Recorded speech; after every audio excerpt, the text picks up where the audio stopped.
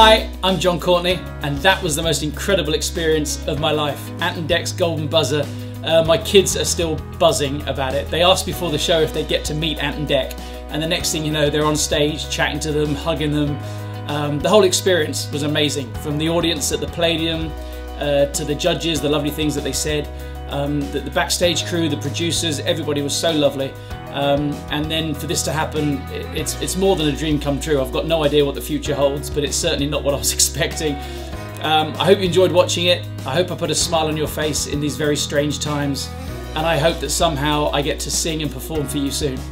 All the best, take care, bye-bye. Good evening, what's your name, sir? My name is Jon Courtenay. Where are you from? I live in a village called Mosley, which is near Manchester. Oh, okay. Have you brought anyone with you? I've got my wife and 2 boys, I hear. Brilliant. How long have you played the piano? Since I was about 5, I guess. And is that how you make a living? Yeah. So is this the biggest venue you've performed in? Yeah.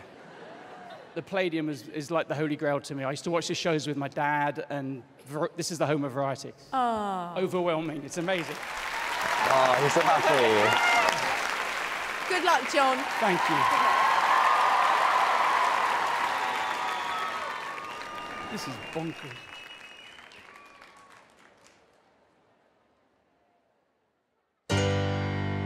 There was a man who had a dream that Simon Cowell and his team would watch him play piano and try to slay them on the stage of the Palladium. And in the time that one song took, David would write another book. Alicia would smile at him, Amanda would be kind to him, Simon's teeth would be blinding him if he was smiling. But nothing now could ever spoil the dream he dreamed, like Susan Boyle. I like this already. Yes, Jon. Let's see if we haven't been in it yet. Fact is, he never thought he'd ever get to be in front of millions of people doing his thing on TV. 30 years of playing in piano bars and pubs, dodging glasses when they're thrown, being thrown out of clubs. When your children ask Daddy, when you're coming home, this game is not the same when you're just Daddy on the phone.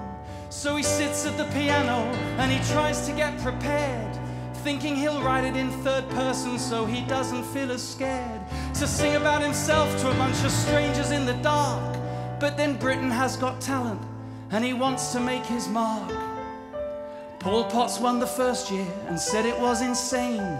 The 2nd year George Sampson won, singing in the rain. Lost Voice Guys season 12, and last year Colin Thackeray, so why not me? Yeah, why not you? Why not you? That's what he said. His youngest boy, one night in bed. Dad, why not you? Go and show them what you do.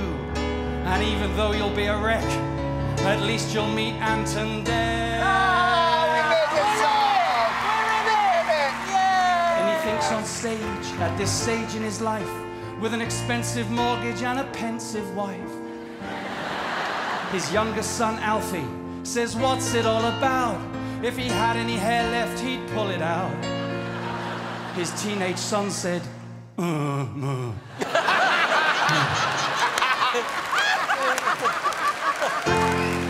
His dad taught him to play piano, but he didn't live to see his son at the famous theatre performing on TV.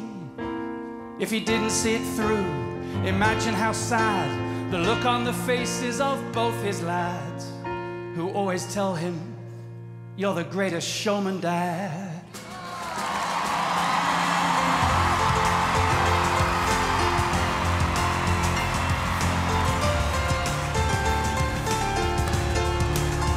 And they'll see me on BGT, no more 3rd person, just Daddy, this is me.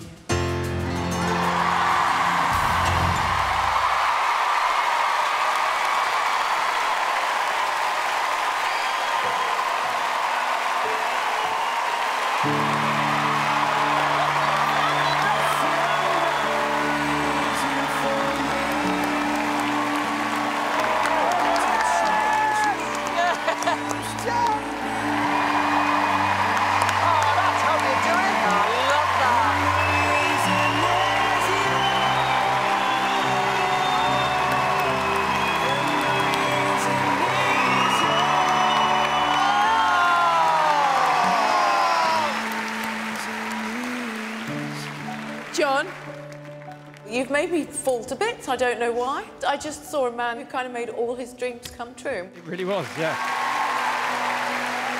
David. It was just so winning, wasn't it? Yeah. I mean, my goodness me, it made the whole audience, and I'm sure everyone watching at home, just fall in love with it.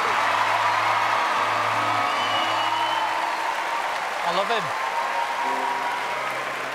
him. It had everything, and at the end, he had us moved to tears. This show is perfect for you, and now I want to see you go as far as you can in this competition. Wow. Well done.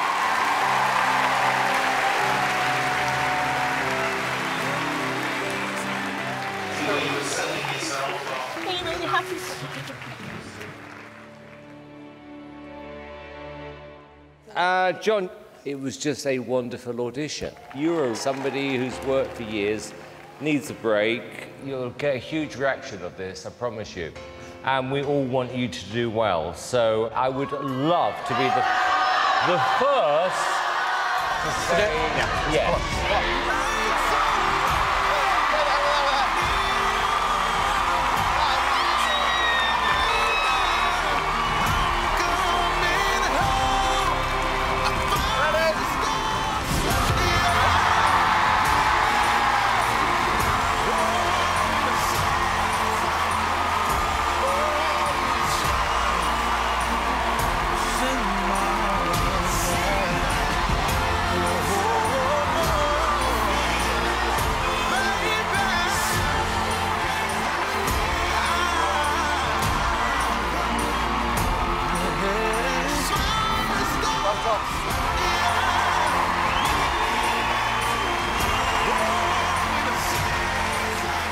I can't believe you did that. You deserve it. You deserve it.